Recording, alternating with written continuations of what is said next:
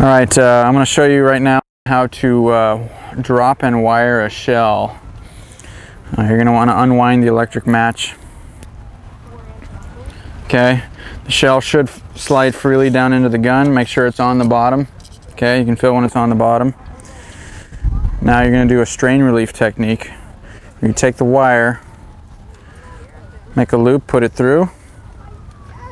Okay, take your free end again, put it through there like so, and then pull it tight from the inside. Okay, that way when this comes out, the wire will break before it pulls on this, and it won't be yanking your cable around and pull another cue out.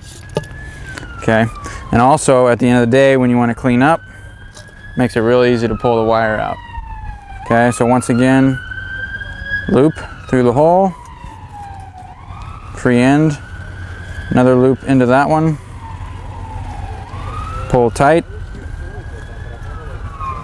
Okay, then you're going to take the wire, you're going to find the cue number that corresponds to the number that was written on the shell for the script.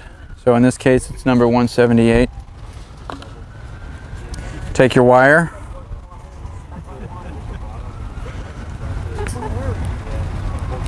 split it apart. You're going to do like a little horseshoe, you bend it. This way we get more contact. Okay. Make sure you get metal on metal and you don't put it in so far that you're crimping the insulation. Metal on metal. Okay.